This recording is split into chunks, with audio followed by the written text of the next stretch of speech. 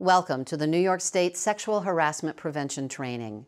My name is Roberta Reardon, and I am the New York State Labor Commissioner.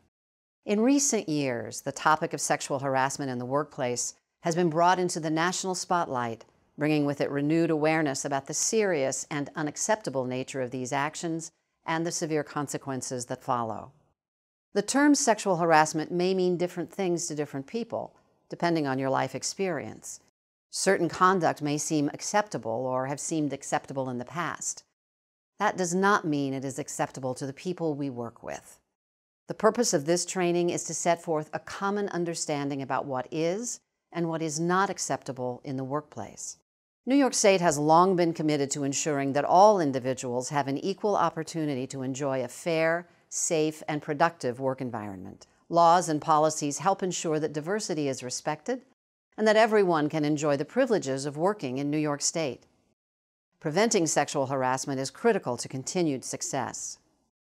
Sexual harassment will not be tolerated. This means any harassing behavior will be investigated, and the perpetrator or perpetrators will be told to stop. It also means that disciplinary action may be taken if appropriate. If the behavior is sufficiently serious, disciplinary action may include termination. Repeated behavior, especially after an employee has been told to stop, is particularly serious and will be dealt with accordingly. This interactive training will help you better understand what is considered sexual harassment. It will also show you how to report sexual harassment in your workplace, as well as your options for reporting workplace sexual harassment to external state and federal agencies that enforce anti-discrimination laws.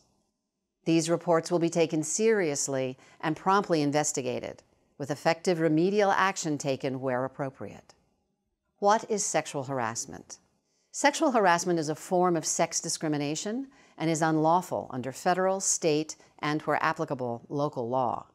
Sexual harassment includes harassment on the basis of sex, sexual orientation, self-identified or perceived sex, gender expression, gender identity, and the status of being transgender.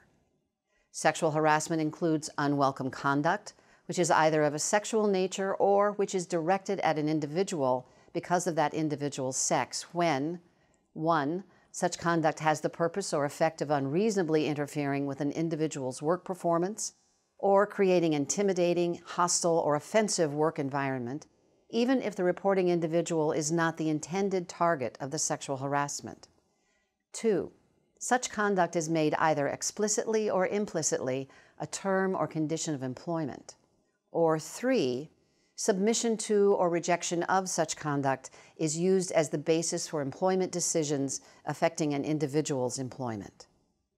There are two main types of sexual harassment. Hostile environment. A hostile environment on the basis of sex may be created by any action previously described, in addition to unwanted words, signs, jokes, pranks, intimidation, physical actions or violence, either of a sexual nature or not of a sexual nature, directed at an individual because of that individual's sex. Hostile environment sexual harassment includes sexual or discriminatory displays or publications anywhere in the workplace, such as displaying pictures, posters, calendars, graffiti, objects, promotional material, reading materials, or other materials that are sexually demeaning or pornographic. This includes such sexual displays on workplace computers, on cell phones, and sharing such displays while in the workplace. This also includes sexually oriented gestures, noises, remarks, jokes, or comments about a person's sexuality or sexual experience. Hostile actions taken against an individual because of that individual's sex, such as rape, sexual battery, molestation, or attempts to commit these assaults. Physical acts of a sexual nature, including but not limited to touching, pinching, patting, grabbing, kissing, hugging, brushing against another employee's body or poking another employee's body, interfering with, destroying, or damaging a person's workstation, tools, or equipment, or otherwise interfering with the individual's ability to perform the job. Sabotaging an individual's work, bullying, yelling, name-calling. Quid pro quo sexual harassment. Quid pro quo sexual harassment occurs when a person in authority trades or tries to trade job benefits for sexual favors. Quid pro quo is a legal term meaning a trade. This type of harassment occurs between an employee and someone with authority, like a supervisor, who has the ability to grant or withhold job benefits. Quid pro quo sexual harassment includes offering or granting better working conditions or opportunities in exchange for a sexual relationship. Threatening adverse working conditions like demotions, shift alterations, or work location changes, or denial of opportunities if a sexual relationship is refused. Using pressure, threats, or physical acts to force a sexual relationship.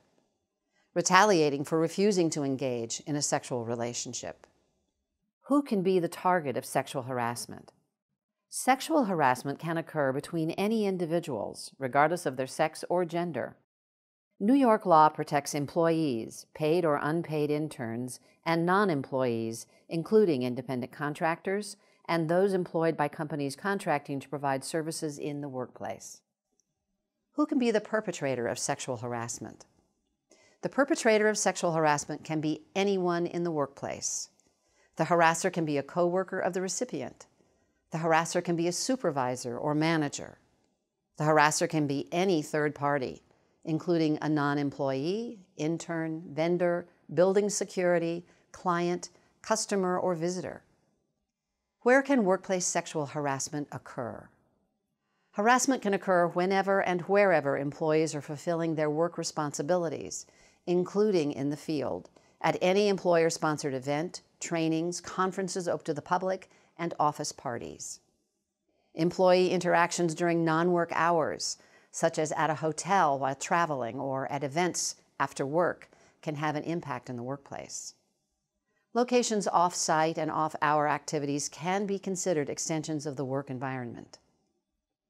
Employees can be the target of sexual harassment through calls, texts, email, and social media. Harassing behavior that in any way affects the work environment is rightly the concern of management.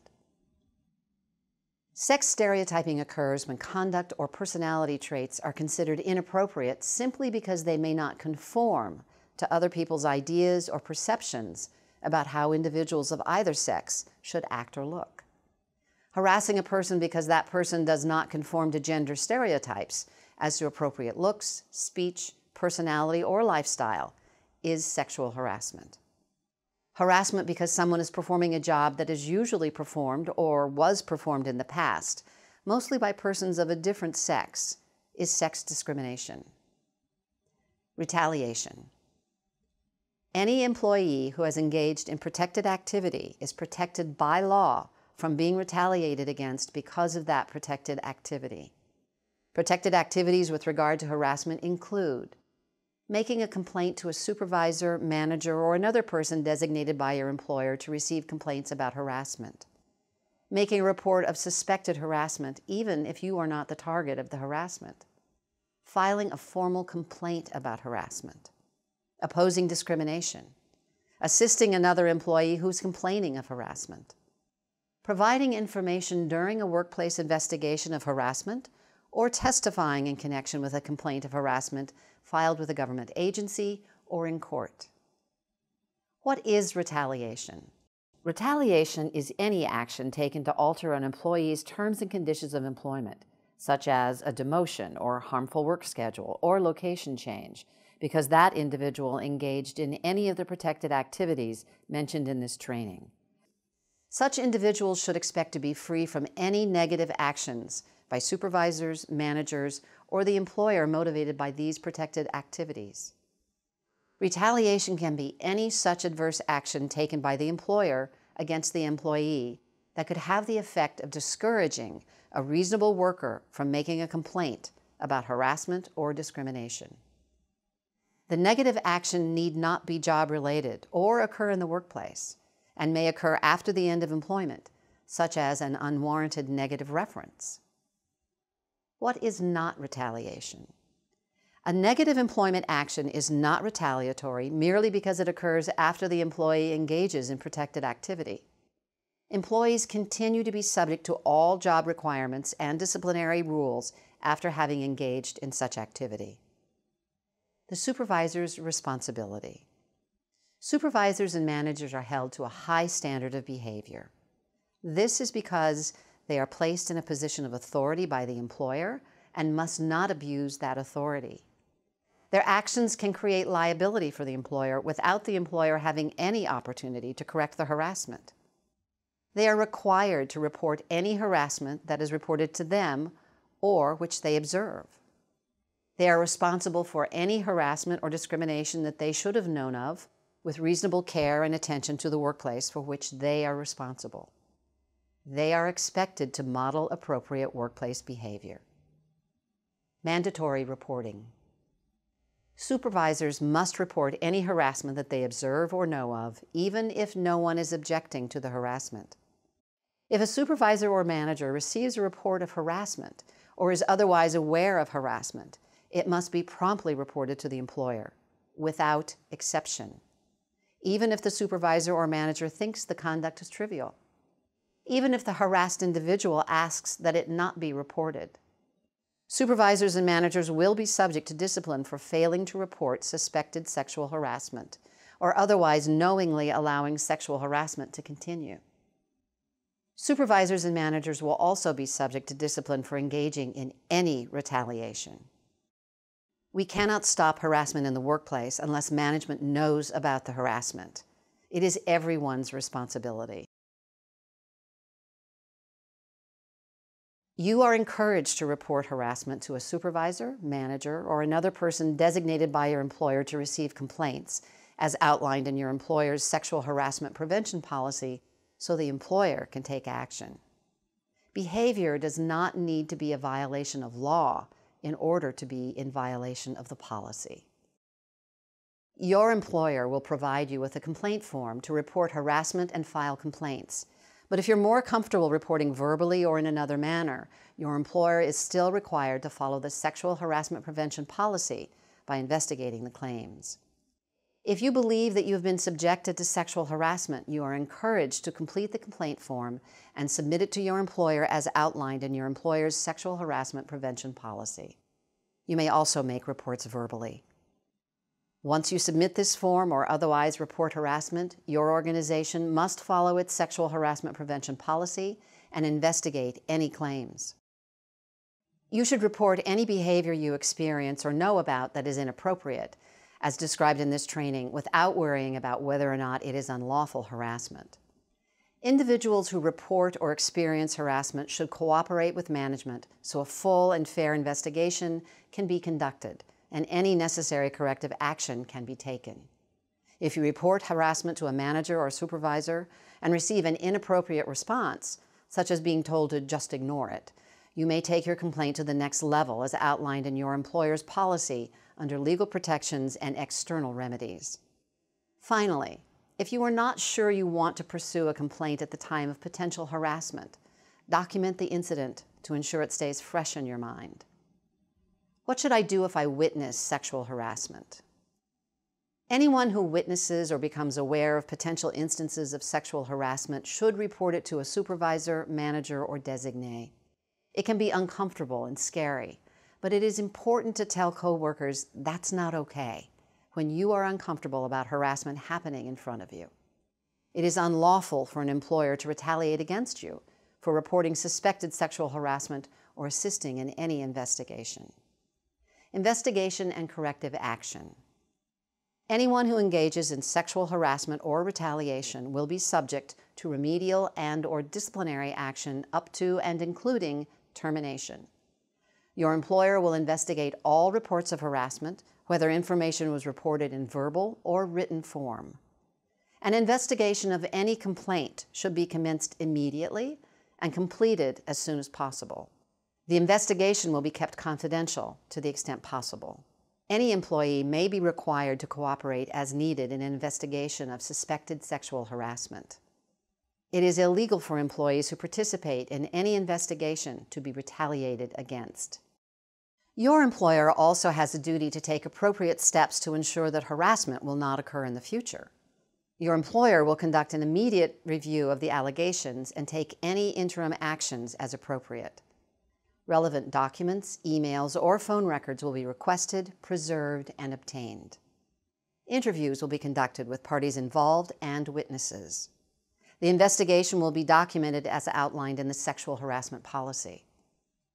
The individual who complained and the individuals accused of sexual harassment are notified of final determination and that appropriate administrative action has been taken.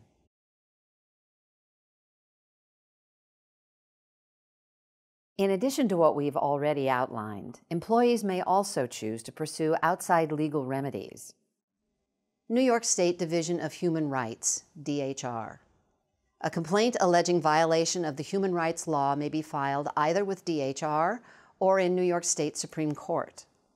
Complaints may be filed with DHR at any time within 1 year of the alleged sexual harassment.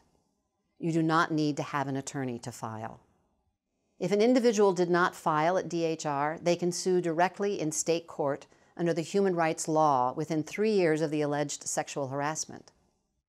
An individual may not file with DHR if they have already filed a human rights law complaint in state court. For more information, visit www.dhr.ny.gov. United States Equal Employment Opportunity Commission, EEOC.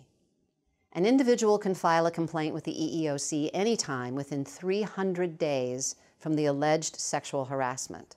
You do not need to have an attorney to file. A complaint must be filed with the EEOC before you can file in federal court. For more information, visit www.eeoc.gov. If an individual files an administrative complaint with DHR, DHR will automatically file the complaint with the EEOC to preserve the right to proceed in federal court. Local protections. Many localities enforce laws protecting individuals from sexual harassment and discrimination. You should contact the county, city, or town in which you live to find out if such a law exists. Harassment may constitute a crime if it involves things like physical touching, coerced physical confinement, or coerced sex acts. You should also contact the local police department. Other types of workplace harassment. Workplace harassment can be based on other things and is not just about gender or inappropriate sexual behavior in the workplace. Any harassment or discrimination based on a protected characteristic is prohibited in the workplace and may lead to disciplinary action against the perpetrator. Protected characteristics include age, race, creed, color, national origin, sexual orientation, military status, sex, disability, marital status, domestic violence victim status, gender identity, and criminal history. Much of the information presented in this training applies to all types of workplace harassment. After this training, all employees should understand what we have discussed, including how to recognize harassment as inappropriate workplace behavior, the nature of sexual harassment, that harassment because of any protected characteristic is prohibited, the reasons why workplace harassment is employment discrimination, that all harassment should be reported, that supervisors and managers have a special responsibility to report harassment. With this knowledge, all employees can achieve appropriate workplace behavior, avoid disciplinary action, know their rights, and feel secure that they are entitled to and can work in an atmosphere of respect for all people. Your employer will let you know where to find your complaint form. For additional information, visit ny.gov/programs/combating-sexual-harassment-workplace.